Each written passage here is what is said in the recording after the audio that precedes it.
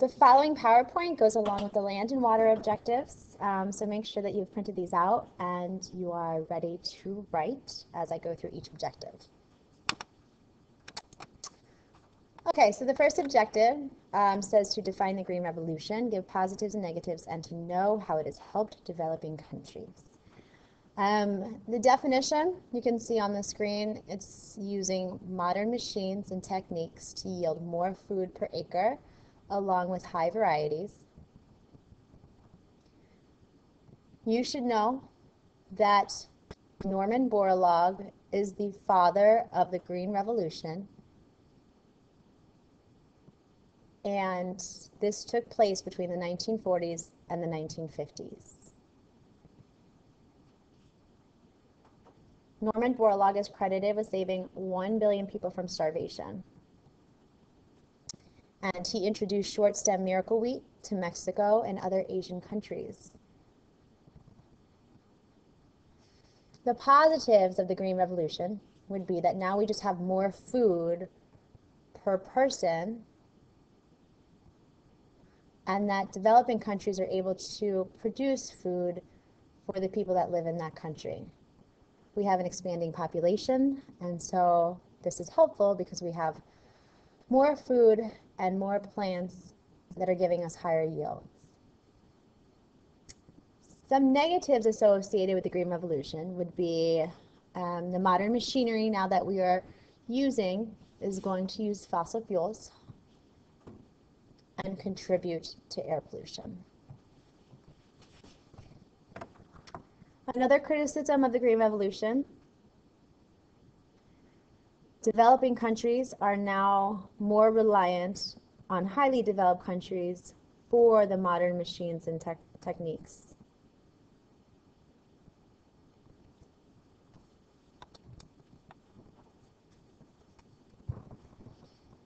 Number 2, define sustainable agriculture, drip irrigation, intercropping, and crop rotation.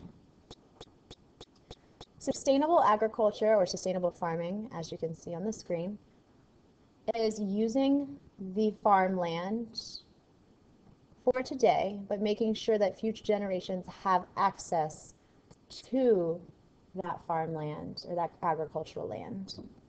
And that's just the plain definition of sustainability. Please excuse this interruption. There is a system network outage at this time.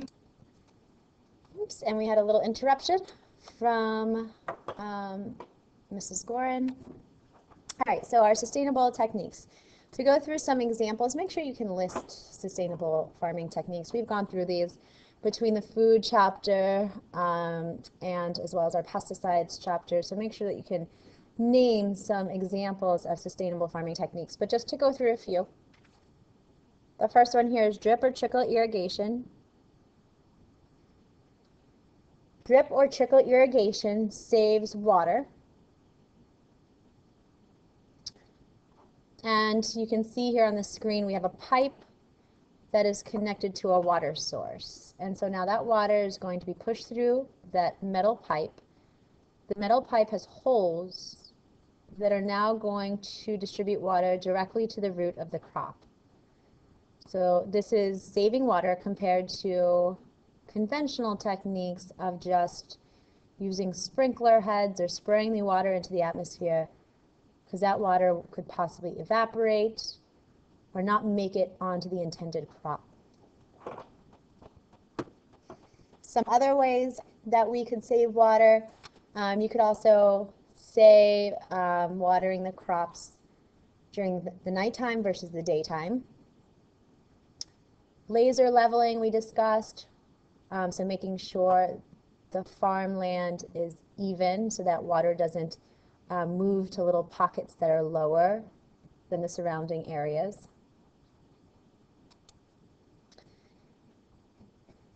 Crop rotation. Crop rotation, as you probably are sick of hearing, is the changing of crop from season to season or year to year. So every year we're going to grow and harvest a different crop. The benefits of crop rotation would be that it's going to reduce the amount of pesticides that we're going to need to use on the crops. The reason why is because corn may attract a certain pest, but if we change it to soybeans for the following year, the second year, then it's going to attract a different pest. And then the soybean pest will leave. The oats pest will then immigrate to the farm. And so it doesn't allow one pest to increase in numbers and make it very difficult to control that pest. So it can help reduce the amount of pesticides that are being used. Another reason why you would want to use crop rotation would be that it will, if you pick the proper crops, they will use different minerals and nutrients out of the soil. So if you used oats one year, you may want to grow alfalfa the next year. Many crops that are legumes, like soybeans, they have nitrogen-fixing bacteria that live in the roots, and they fix atmospheric nitrogen into more usable forms for the crops. So it's actually putting nitrogen into the soil.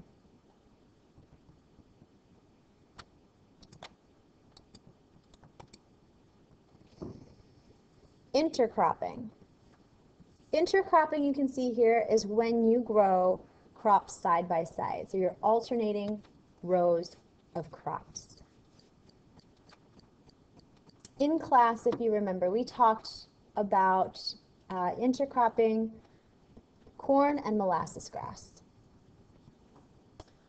So the reason why you would pick those two crops is that molasses grass releases a chemical that is going to be toxic or poisonous to corn borers. So this will help to reduce the amount of corn borers on the corn crop.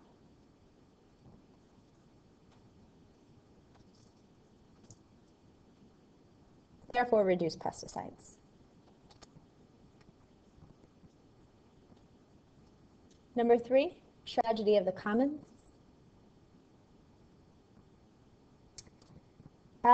Tragedy of the commons is a theory by Garrett Hardin. You guys maybe remember reading the essay, Tragedy of the Commons, that he wrote. And throughout the article, he discusses how people are more willing to act in their own self-interest than for the good of the environment.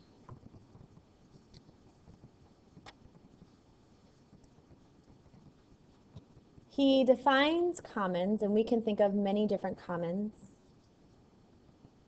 around us, but he defines them as the ocean, could be the air, could be water, animals, minerals, national forests,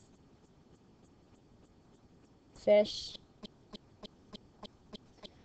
And if you exploit the commons, then you become rich. But just to remember, the commons is something that's free. Everybody has access to the commons. I think we said maybe your desks are a great example. So for your desks, everybody's going to sit there throughout the day, and if you pollute it, if you write on it, if you put gum underneath it, it's convenient for the person who's doing that because they don't have to get up and throw it in the garbage. But the tragedy is that everybody who sits there is going to have to deal with gum underneath their desk. Now, how do we fix tragedy of the commons? Well, people are less willing to pollute something or to degrade something that they own. So if you bought a desk and you had to carry it from class to class, you'd be more willing to keep it clean.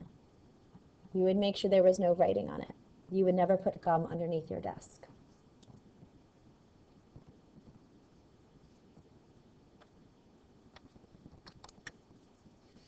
Forest management.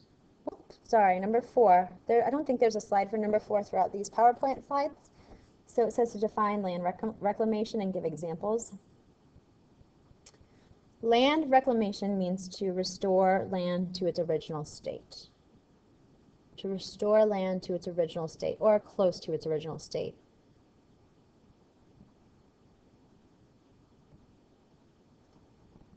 An example, if you have land that was surface mined, after all of the minerals have been extracted from that mine,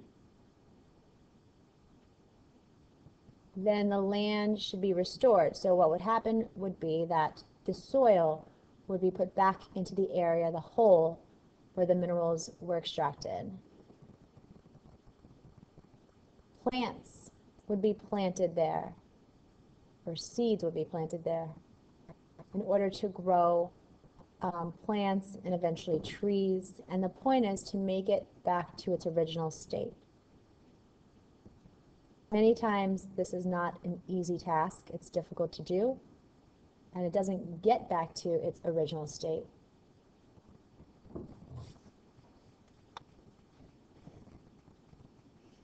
As you can see for the next question, it talks about describing and defining methods to manage and harvest trees. So we have our selective cutting, shelter wood cutting, clear cutting, seed tree cutting. All of this, you can see the page number in the Barron's book. This may be an incorrect page number if you have a newer Barron's book. This is for the ones that I gave you. And basically what you need to know is that the AP exam is concerned with clear cutting, the AP writers. They may ask you a better technique than clear cutting, and if that was an essay question, you could discuss selective cutting. Here you can see selective cutting is when the mature trees are cut down, but most of the forest is kept intact. This obviously is beneficial for biodiversity, and it helps to reduce erosion. Shelter wood cutting, also better than clear cutting. This is just removing trees over time. You're leaving trees intact. You're allowing large, older trees to shelter young trees. And then every decade or so you come through and you cut down the mature trees. Seed tree cutting, you can see that this land is becoming a little bit more barren. Here almost all of the trees are harvested, and whatever trees are left over are going to regenerate the forest. And then you're clear cutting. But this is the one that you should really make sure that you understand, the problems associated with clear cutting. So you can see removal of all trees from an area. Most cost effective, a logging company is going to make the most money from clear cutting, but it's the worst for the environment. So you're removing all of the trees in an area, and because you're removing all of the trees, you can see here, we have the process of desertification taking place, so it's very desert-like. Maybe difficult to regrow trees or plants in this area. Going to increase erosion, decrease biodiversity, and we really don't quite understand all of how desertification works in the long term. So this could be a permanent situation here. If there's no soil present, then it would have to go through the primary succession. If there is soil present, then it would be secondary succession.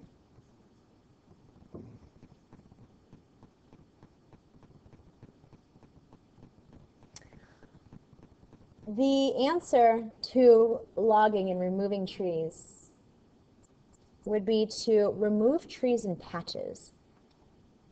So instead of clear cutting, to go into a forest and remove small sections at a time. And again, it's to keep the rest of the trees for biodiversity and to reduce erosion.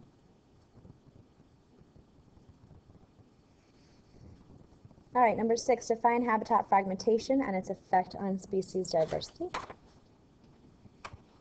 So don't forget, and we've said this many times in class, the number one reason why animals become endangered or extinct is due to loss of habitat. You can see from this little cartoon here, we're really allotting only small areas. This is an example of an island for our wildlife. And we have the destruction of the habitat. That means that we're just destroying the habitat. We're removing the habitat many times to change it into, could be agricultural land. It could be for homes. So we're removing the land, we're destroying it. Fragmentation, so habitat fragmentation, means that we are going to basically cut up or divide up the habitat. So in this picture in the top right corner, you can see how this habitat is fragmented. Many times roads being built through the middle of a habitat or through the middle of a forest. It's going to break up the habitat. So animals are unable to cross.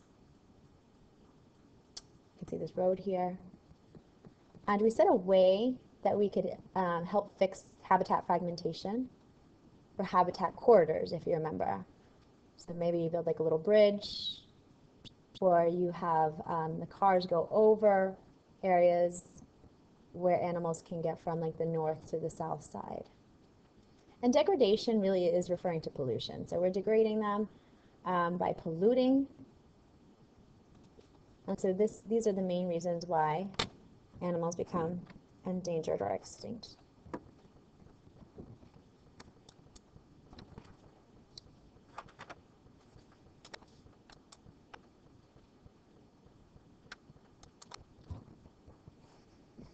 Number 7 says to describe how lack of genetic diversity impacts the production of crops.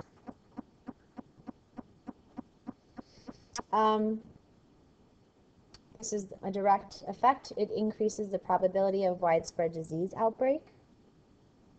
So when we are going to lower the genetic diversity, we are going to have a uniform makeup of a crop because it's going to give us the highest yields. Or we're going to have a farm, which is a monoculture. We're going to grow the same crop or plant. When we're having this... Excuse this interruption again. All testing can be resumed. Please note that students may be delayed.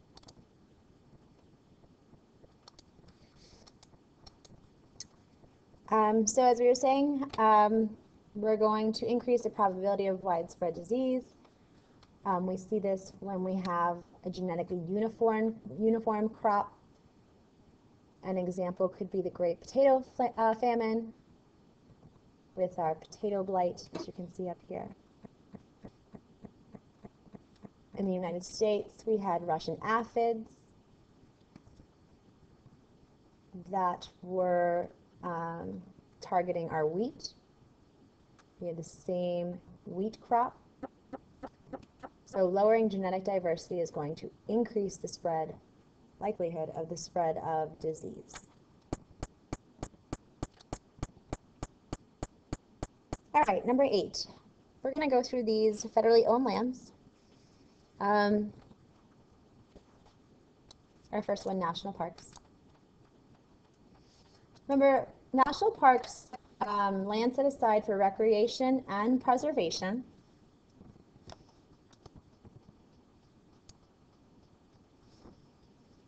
We are allowed to go to national parks. You pay an entry fee. There may be visitor centers in national parks. You may take tours on roads. Recreation, so you can go hunting in some areas of a national park, camping, and it is overseen by the national park system. And an example, Everglades National Park.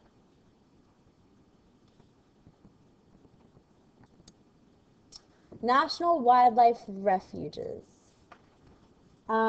These are areas many times set aside for conservation of a specific animal or a plant. So it's managed by the U.S. Fish and Wildlife Service. And maybe you can remember this one because the U.S. Fish and Wildlife Services also oversee the endangered and threatened species. So they're in charge of the conservation of wildlife.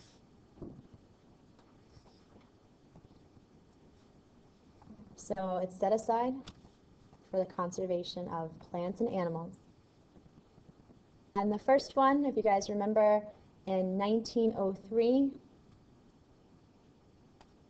we had Pelican Island, which is the first wildlife refuge, in order to save the brown pelican. And then an example around here, the Florida Panther National Wildlife Refuge. National forests. National forests are managed by the U.S. Forest Service. Here you can see in the dark green are national forests and grasslands. You should know that most of our national forests are located in the western part of the United States.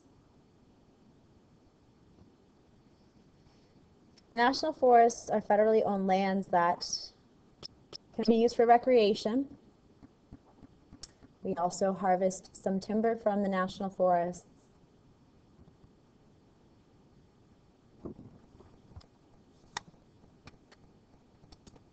And then your last one, the wilderness areas. So it's important to differentiate the wilderness areas versus the other federally owned lands. The wilderness, you can see land completely set aside, no development permitted, no roads. The Wilderness Act of 1964 was a law which gave the president the right to set aside these areas. They can be found inside national parks, national forests, wildlife refuges, and they're overseen by the Bureau of Land Management, along with wherever they're found. So if they're found in a national forest, the U.S. Forest Service. If a wilderness area is found in a national park, National Park Service. And if it's in a wildlife refuge, the U.S. Fish and Wildlife Service. So it just depends on where the wilderness area is found. Wilderness areas are given the highest protection of any federally owned land.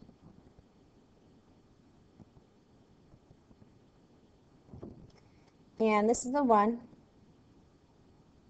where there's no construction of roads, logging, or mining that takes place. It was originally set aside for just the animals that live there.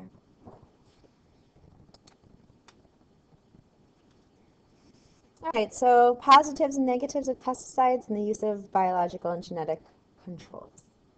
So just looking at pesticides, you need to know the benefits of using pesticides. The main benefit is that it increases crop production. So farmers save money by using pesticides because they're not having to lose their crops to pests. We also see a decrease in disease. We talked about DDT and how developing countries continue to use DDT, which is a pesticide. The countries in sub-Saharan Africa use it in order to kill the mosquitoes, and mosquitoes carry diseases such as malaria and dengue fever.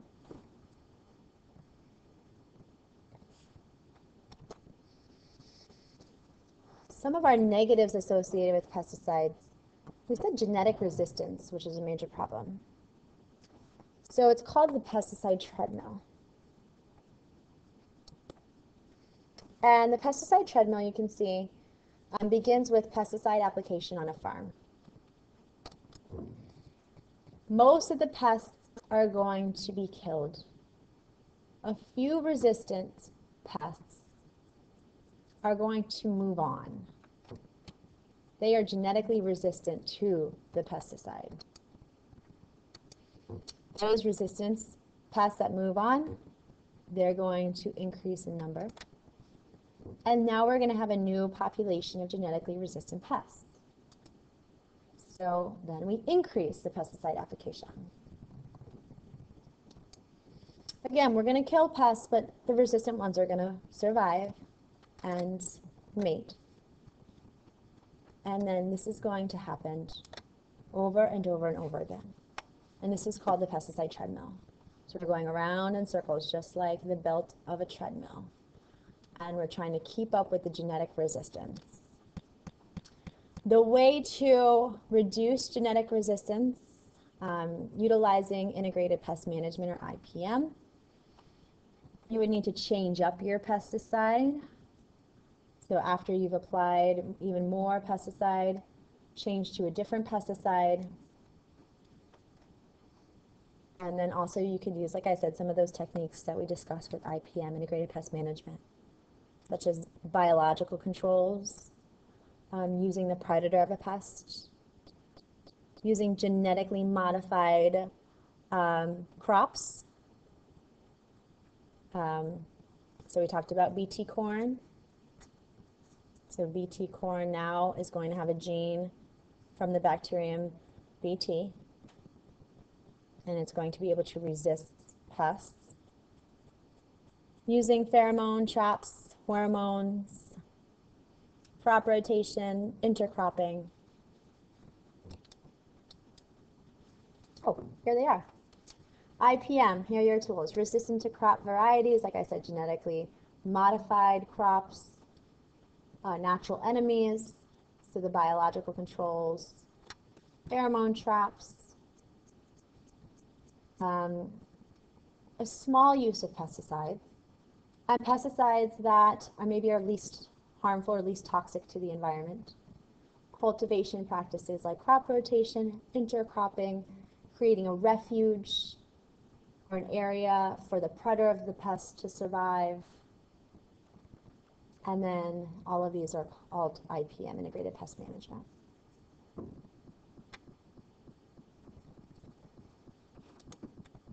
right, our Organic Food Production Act. I don't see a slide here for number 11, but it says to define overgrazing and the major effects. So I'm just going to go over that first. So overgrazing is when land is exposed to intensive grazing by livestock, and the land doesn't have enough time to recover. So intensive grazing by livestock, and the land doesn't have time to recover. And that's what overgrazing is. So too many animals or livestock on an area, rangeland or farm.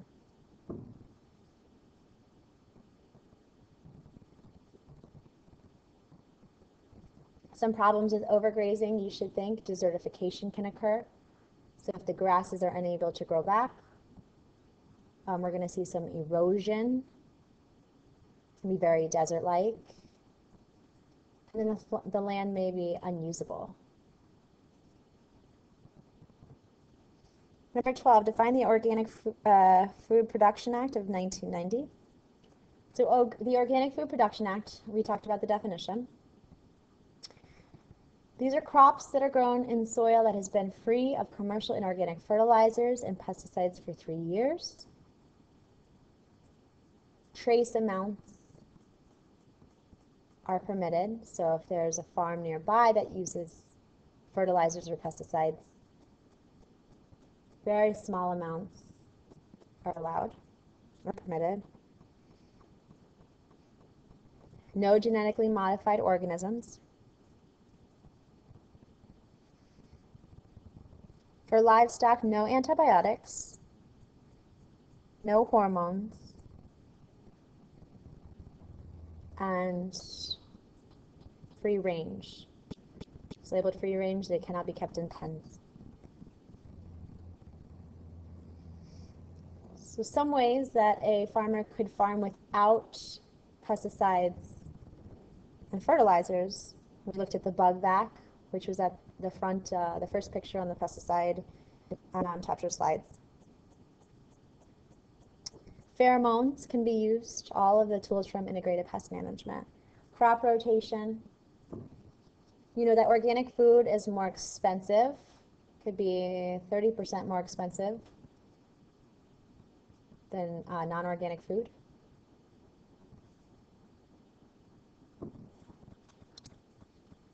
And number 13, what is an old growth forest and where's the largest one in the United States? You should know that the old growth forest is also known as a virgin forest.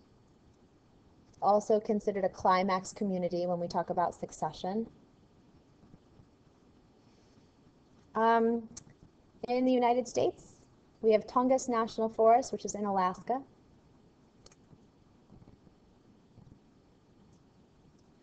Old growth forests have trees that are of great age with minimal disturbances. And because they're old, they have unique features. We see decaying wood on the ground, lots of fungi in this ecosystem that are breaking down the wood and organic materials that fall to the bottom. An indicator species, an example would be like the northern spotted owl. They're very sensitive to change, so they indicate if there's something happening, like habitat destruction, in the old growth forest.